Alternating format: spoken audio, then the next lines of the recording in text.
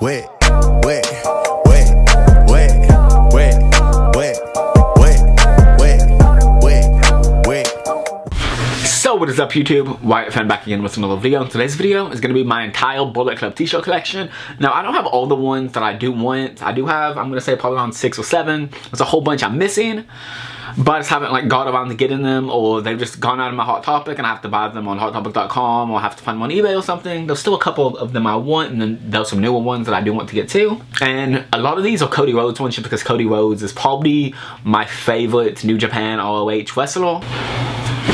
So the first one we have is just the basic American Nightmare Cody Rhodes. Like, it's just the basic Bullet Club logo, but he made it his own. It's super cool. It has the Bullet Club patch on the sleeve, or logo. I think all of these have it on it, so. This is my favorite like t-shirt any of the members of the Bullet Club have came out with. It's the cease and desist one with Nick and Matt Jackson. It has, this is cease and desist, and then has their 2 Sweets being censored because of the cease and desist they got from WWE for using 2 Sweet. Huh, this one doesn't have anything on the sleeve.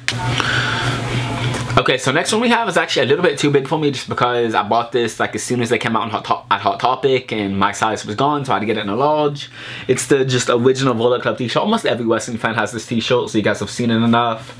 Has the New Japan Pro Wrestling logo on the back, the Bullet Club thing on the sleeve. Just a nice t-shirt.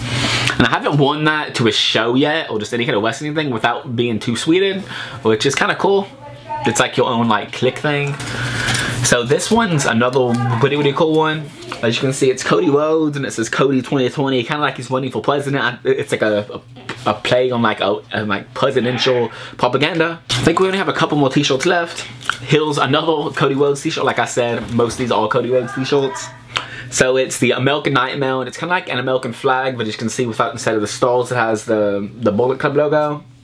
Then it has a blue Bullet Club on the sleeve. Haven't worn this yet. I don't know if I said that, but I've barely worn any of these t-shirts just because I haven't had the time yet. This is another super cool one. It's the only Young Bucks t-shirt I have. I want the original one with like the yellow and pink and stuff, but I haven't got it yet. Nah, it has this like zebra striped headband, has the Bullet Club on the sleeve. Yeah, that's it. I thought I had another one, but I guess I don't. So Hot Topic has this like New Japan Professional Wrestling like logo t-shirt. I'm gonna try to go with the Hot Topic, and that's why I'm gonna get all of them to sign it.